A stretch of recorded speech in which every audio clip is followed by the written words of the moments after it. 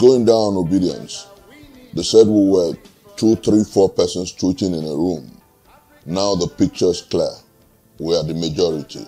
They said we didn't have structures. Now it's clearer than ever. We are the ones on ground. On the 18th of February, we're going to be having the mother of all rallies. We're revving 774 local governments across the nation.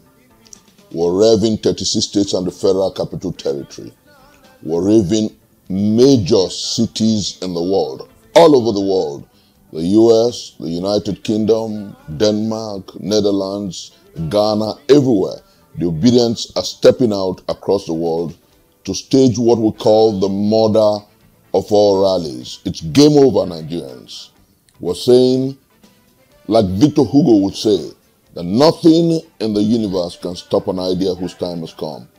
This initiative was bettered by me and magnificent dude, Tony Asekome, in December. And we said we will close the obedient campaigns with the mother of all rallies. It's 100 million man march, people.